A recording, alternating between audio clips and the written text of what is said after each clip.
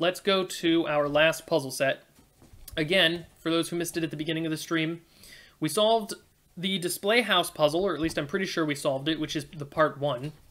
And we got the phrase, numbers to art. Now, I don't know if that's referring to these numbers.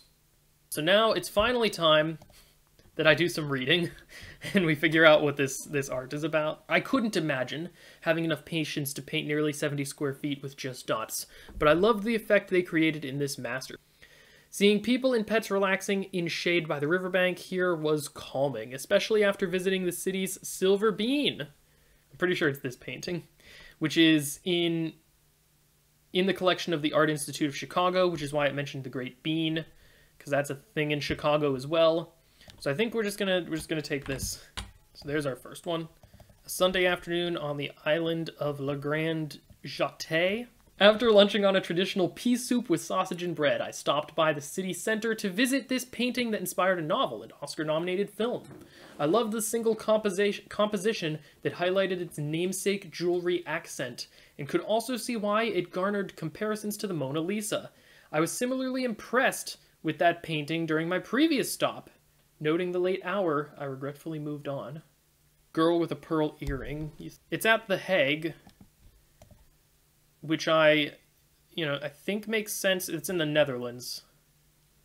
So does that make sense for traditional pea soup and sauce with sausage and bread? Is that a traditional food of the Netherlands? I don't know. I only had time to visit one of the other museums in the Golden Triangle, but I walked several minutes north to reach. After admiring the statue of a seated artist outside the museum's entrance, I then headed inside to search for his famous masterpiece. My eyes were able to observe all the details up close, and I thought it was quite bold of him to include himself alongside the other members of the court. But it did make for an interesting perspective. Okay, so step 1, Golden Triangle museums. I think we're looking at the Prado Museum because I see a person sitting out front. So let's go to the Prado Museum. Who is that sitting out front? Yeah, this person. I don't know who Velázquez is, but this is who's sitting out front. Yeah, there he is. Okay, so it's this painting. Las Meninas. I was enamored by the bright and relaxing atmosphere in this light-filled impressionist painting. Each of the painter's friends and eventual wife looked like they were having a fun time in the restaurant's balcony, and I wished I could join them at their casual gathering, or at least play with their small dog. So this one has a lot of clues. Could it be this? This looks like a restaurant balcony. It looks like a bunch of people having fun. There is indeed a small dog. The only thing that I need to know for sure is if this person's eventual wife was in here. While my attention was initially drawn to the gods and graces milling around the garden, in this painting a closer inspection revealed the inclusion of hundreds of plant species. Quite an aptly named artwork. I noticed the artist didn't use the oil paintings I had observed in my previous stops, though the colors and fabrics were masterfully layered. Heading out, I treated myself to some gelato to celebrate a very satisfying finale. So are we in Italy? Finale? Oh no! Wait. Do I have to reorder these? I'm gonna have to reorder these, aren't I? That's why he keeps talking about what he saw at his previous location and going across the pond. Continuing my clockwise tour, I made my way southeast to visit the Golden Masterpiece, showing two figures embracing each other. While I had seen the painting referenced in multiple films, I loved being able to examine it in person. The duality between the three-dimensional faces and the two-dimensional robes was fascinating, and I spent some time admiring its geometrical and floral patterns. Is it the kiss? Those are two golden figures. They're embracing. I don't know if I would say the faces are three-dimensional, but I guess they do have more detail than the robes. No museum trip would be complete without visiting this famous painting that depicts melting objects. Oh, okay, this is Salvador Dali. I know this one. I mean, I'm guessing. I skirted the south side of the lake and continued my eastward trip. Although my following stop would take me to the city where the original is housed, I wanted to take the chance to see the smaller, more vertically composed replica of this painting by an American artist. Though the creature wasn't quite anatomically correct, I like the harbor, waves, and dynamic position of the rescuers. Painting all these copies must have been tons of effort. Watson and the Shark is an oil painting by American painter John Singleton Copley, depicting the rescue of the English boy Brooke Watson from a shark attack in Havana, Cuba. And I'm going to just note over here that this is in Detroit before I forget. I'm going to go back and get all these locations for when we order them. All right, one more painting to ID, and then we can get to sorting and hopefully indexing and hopefully solving the puzzle.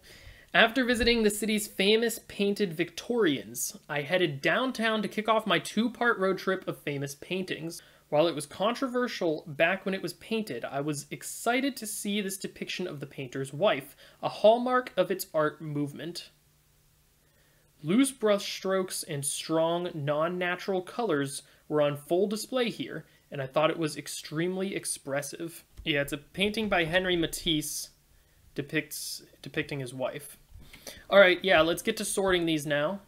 Kick off my two-part road trip. So yeah, we're going to start with Woman with a Hat, huh? So where was the one that said half? Delighted with the first half of my journey, I took a short break before continuing. So this was the Melting Objects dolly. Although my following stop would take me to the city where the original was housed. So immediately after Watson, we know is luncheon at the boat party. And he says, I skirted around the south side of the lake and continued eastward to get to Detroit. So here's Detroit. We skirted the south side of the lake and went eastward. So, we came from Chicago, right? I traveled across the pond to visit a regal museum. So this one was Guernica. So across the pond means they're coming from the US, right? And then I only had time to visit one other museum in the Golden Triangle. So we know these two actually go in this order because we found them earlier. But the question is, where did they come from across the pond? Should we assume that the entire first half of the trip was... Wait, it did say road trip at one point, didn't it? Two-part road trip. Okay, so I think the first part was all in the US. And then I think the second part was in Europe. So I'm going to put these Spain ones here because it says for Guernica that they traveled across the pond. So that means this is, I'm guessing, the second half of their road trip. I noticed the artist didn't use the oil paintings I had observed in my previous stop. Paintings there. Wait, Primavera said it's the final? Yeah, you're right. Primavera is the last one. Continuing my clockwise tour. Okay, which one was this? This was the two figures embracing. So this was the kiss. So we're doing a clockwise tour in Europe. It sounds like... Where are our other locations? We had two in Spain. We end at Italy. So I think we go from Spain to France to the Netherlands to Vienna.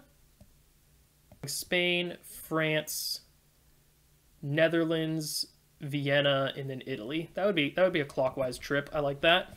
Okay, yeah, this is what we need. I passed a famous steel monument on my way out of the city. So that's the St. Louis Archway, right? Passed a famous steel monument on the way out of the city and found it somewhat amusing that my travels took me in the opposite direction from the one for which the structure is known.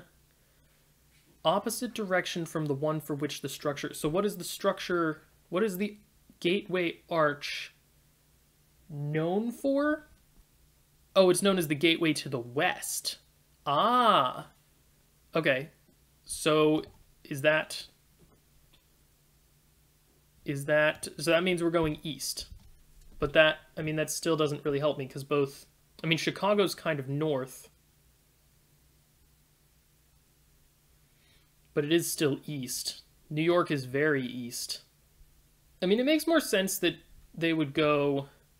So we went from San Francisco. It would just make sense to go to St. Louis, followed by Chicago, and then over to Detroit and DC, and then New York at the end. That just makes sense. But I think that's what I'm going with. I think I'm going St. Louis here, and I'm going with these three in this order. All right, so we have identified our paintings. We have ordered our paintings, and now we have numbers to art. Numbers to art. I assume we're using these numbers. Let's just index into the artworks, huh? And hope that that gives us something. Okay, so the fourth letter of woman is an A. The third letter of vineyards is an N. Promising. S, W, E, R. That spells answer. C, E,